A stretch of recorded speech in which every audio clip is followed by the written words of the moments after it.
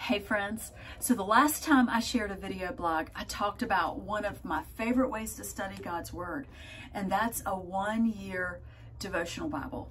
And I shared with you in that video that you can go to the day of the year. It's got an Old Testament, a New Testament, a Psalm, and a proverb reading. It's in little bite-sized pieces, and I love to study the Bible this way. I've been doing this for several years.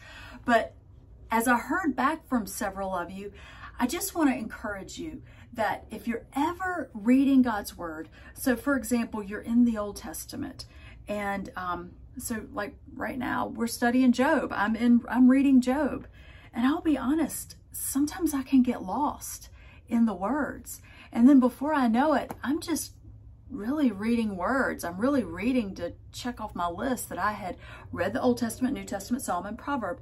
But you see, studying God's Word isn't supposed to be something that we just check off our list of things to do. So if you find yourself doing that, I just want to encourage you, skip the Old Testament reading and just do the New Testament reading, the Psalm, and the Proverb.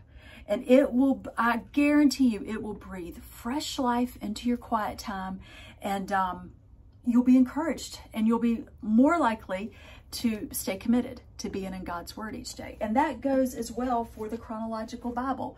I heard from some of you, you got a chronological Bible, which just thrills me when I hear back from you and you tell me that you're taking my advice. I love that. I did this study Bible. It's not a study Bible, excuse me, a devotional Bible. I did this for several years, and you can tell because it's fallen apart. But y'all, I'm going to be honest, when it was time to study Leviticus or the minor prophets or Job, like where I'm at right now, sometimes it just felt like I was reading mere words. And we never want to approach God's Word like that. His Word speaks to us deep within our soul and in our hearts. And, you know, when a verse just jumps off the page at you and addresses something that you're going through in your life, and just speaks wisdom or encouragement or comfort, or maybe it's a rebuke, maybe it's a correction, that's God speaking to you through His Word.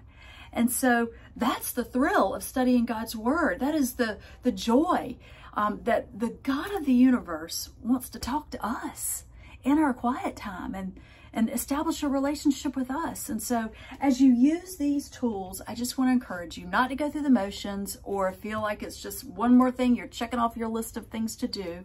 But if you get bored, or if you're not digging the reading, just jump on to the next thing. And I guarantee you something out of God's Word will quicken your heart.